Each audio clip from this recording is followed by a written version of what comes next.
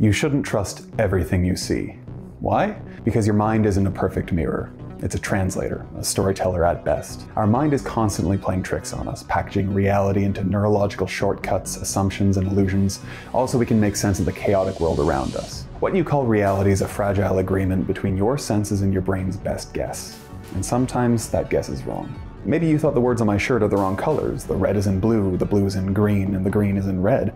But in reality, all of the words are the same shade of yellow. This is called the bezeled effect, where colors appear different depending on the surroundings. This happens because your visual system processes colors in context, not in isolation. But we don't know exactly why or how our brain does this, it just does. There's also a second illusion here, the Stroop effect, where it takes longer for your brain to name the color than to read the text on the shirt. The bezeled and Stroop effects are powerful tools for manipulating perception, offering ways to subtly alter the appearance of colors to create specific visual experiences from influences and persuasion.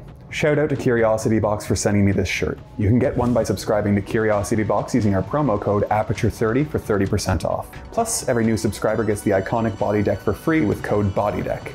Scan the QR code or click the link to check them out. And remember, not everything is as it seems.